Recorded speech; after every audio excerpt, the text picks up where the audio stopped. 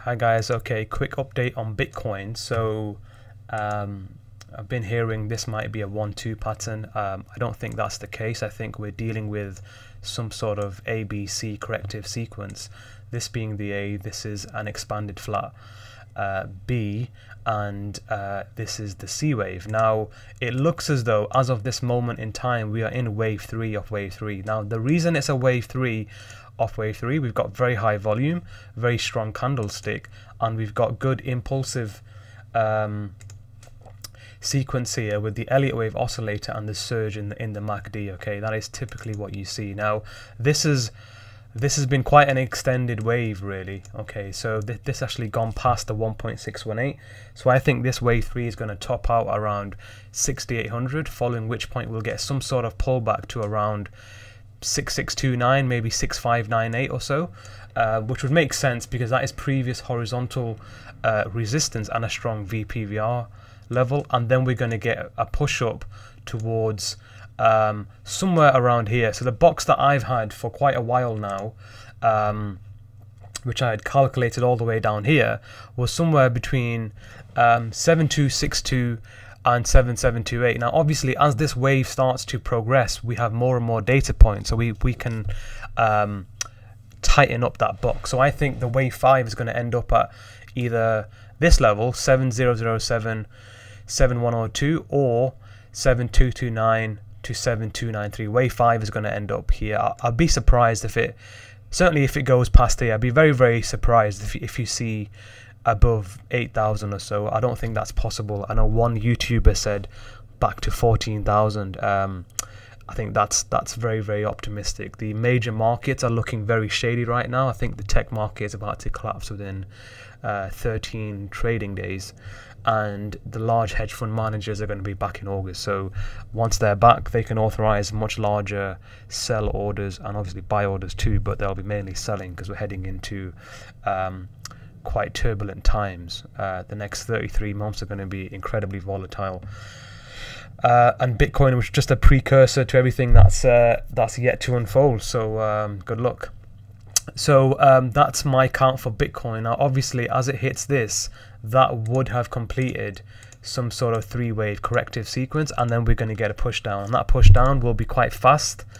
And this is a key level. This level hasn't been spoken about for too long, but it's actually a very, very important level, because accounting for these small lower wicks here, Bitcoin has actually held this support level of 5,900, give or take $50, since February. So once that line breaks on that Wall Street cheat sheet thing, that's where the panic is going to set in, and 5,000 is going to break in no time.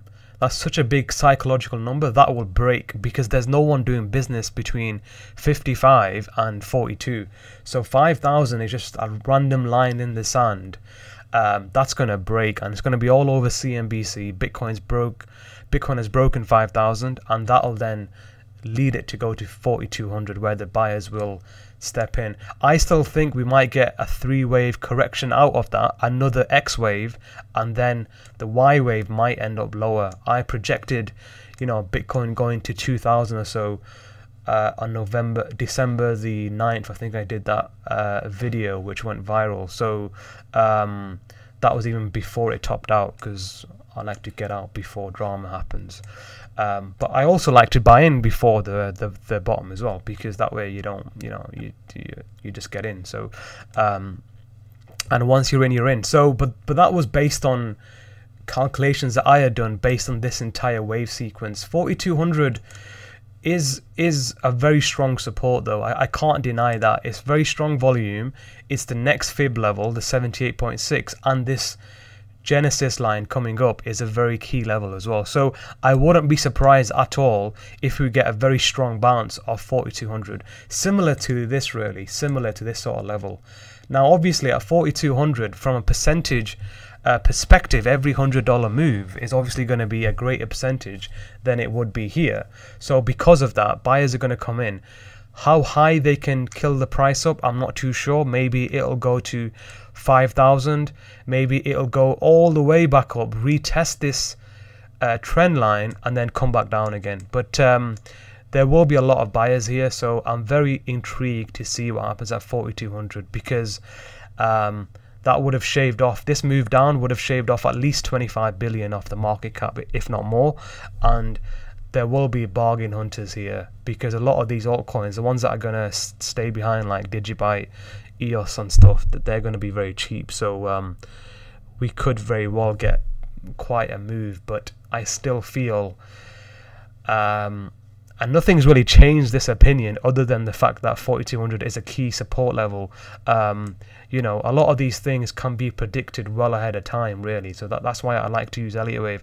I still feel 4,200 isn't enough. That will cause panic, but after panic comes capitulation. So I think the real capitulation might not happen until 3,000 or so, and the target that I've given is 2,496, so I'm gonna stick by that for right now. But yeah, that's Bitcoin. So a couple of things I wanted to mention. First of all, the chart guys, credit to them with their inside candles. They are legends when it comes to inside candles, so big up to the chart guys. So we've got the high and the low is in between, sorry, is within the high and the low of the previous candle, and this high and low is within the range of this candle. So you get contraction of volume, time and price, and then you get a breakout. So the way the chart guys do it is a breakout of the high of the second or third inside candle, whichever. That's a good time to go bullish. So that 6,400 was a good time to go bullish. Obviously that's not an investor's you know, way of trading. They're not going to look at this every day, are they? But for someone who's trading Bitcoin on a daily basis, these candle patterns are very, very important. So the one thing I have learned from those guys is inside candles. So credit to them. I'm not going to take that away from them. And we've had that bullish move. So, you know, it is what it is. I mean, it looks like a C wave to me. I'm not going to call this a wave 3. It looks like a C wave. I mean, I'm just not happy with the overall pattern. I mean, so that's it. Where have my fibs gone? Oh, that's weird. What's happened? Oh yeah, there you go. Yeah, so that's my mess. So that's what I'm projecting: a wave 3 into 68, a wave 4 into 66, and then a wave 5 into maybe 7. You know, psychological number and all that. Retesting this pivot low here, or potentially here, and then we're going to get a big sell-off again. So the shorts are going to have their day. Now what's interesting is the BTC USD longs. I'm watching this very, very carefully here. So once everyone is one side of the trade, usually the opposite happens, and these longs have been increasing. Now I've actually put an Elliott wave count on this. You can stick an Elliott wave count on anything because everything moves in 5s and 3s, right? So I'm running this as a 1 2 1 2 3 4 5 3 expanded flat 4 and now 5. So you can see here we're on wave 5s on multiple levels, and I've got alerts here at 36,000 and 37,500, and the reason for that is pushing on the resistance, or the area that it was back in Feb before the big sell-off, back in, you know, March and April as well. And obviously we remember what happened here December 17th. We're never going to forget that day, are we? So you know, once everyone is one side of the trade, usually the opposite happens. So I think the longs are going to peak out pretty soon, and I think that's going to spell disaster. So God knows who's long in this market. May God help them. What are the shorts doing out of interest? I mean, you don't usually get data from both, but one is usually good enough. But let's just see what the shorts are doing. Yeah, that's not really giving me any information, really. So that's not really at an extreme level.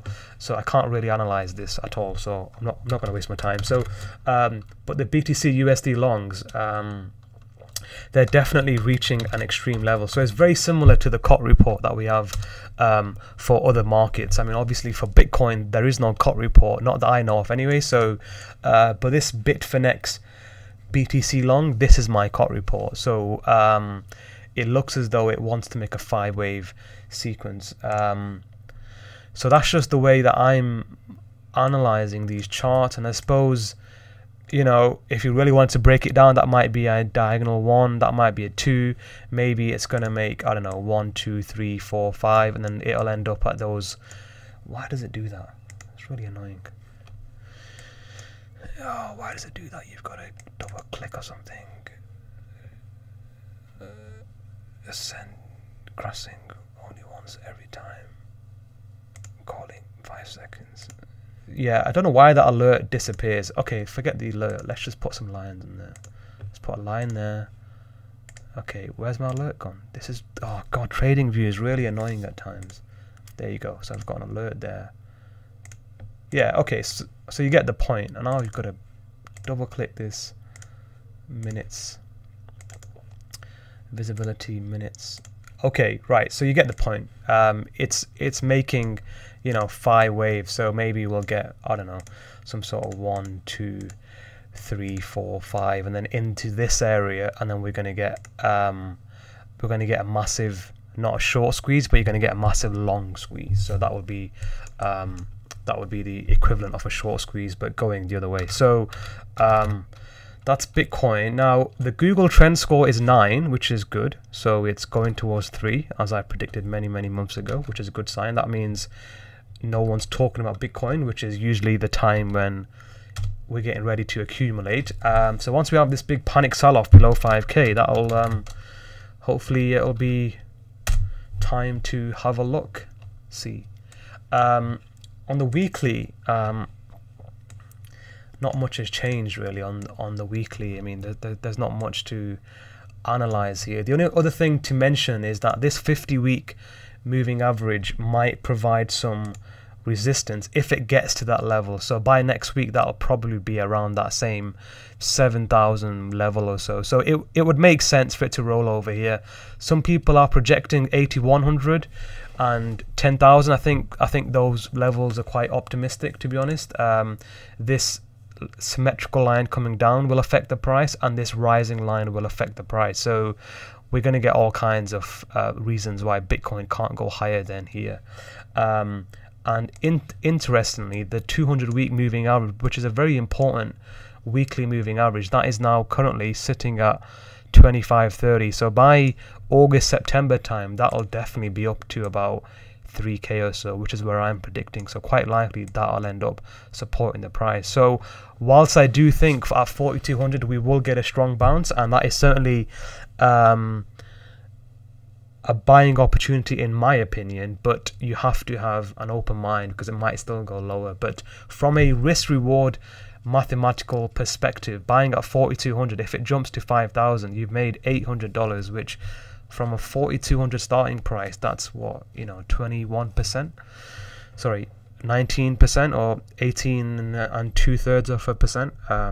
Can't be bothered working it out in my head, but you get the point. So that's the first time I would actually say on a YouTube video that might be a buying opportunity, because I was definitely not saying it here. But from a risk reward perspective, that might be a good buying opportunity. But still, I feel it might go lower, because that will be the panic, and after panic comes capitulation. So, you know, call that P, call that capitulation, and then it will go like this, and then it will go like this. And that's it really. So I'll wrap it up there. So if you guys are interested, have a look at my Shopify store. This is the new PDF that I've gone. So I've gone through all the major 10 chart patterns, and I've wrote down from my experience and from my knowledge all the statistical analysis targets for that chart pattern. So an example of that is falling wedge. I've gone through what a falling wedge is, how do you define it, what happens to the volume, which side it usually breaks up, and what the percentage is, so you got an idea of the odds, and what is the average breakout distance for that particular chart pattern. These percentages are not random. These have been accumulated over years and years of research by Elliott wave and chart pattern traders, so they're very useful, and they're very accurate too. I've gone over target measuring as well as the average rise for upward breakouts and downward breakout. So I've gone through all of these chart patterns here, and it's 19 pages, so it's a long time coming, and descending triangles are very here as well, so you can have a look. And it's 1 download per customer. Don't Don't forget that. So don't just download it on the iPhone because it might not work, and just download it onto your main computer. Anyway, so I'll wrap it up there. So if you guys are interested, I'll have this PDF as a link in the description, and that'll take you straight through. I'm accepting Bitcoin and Ether payments now too. Okay, so I'll wrap it up there, and good luck to you guys, and I'll see you guys soon.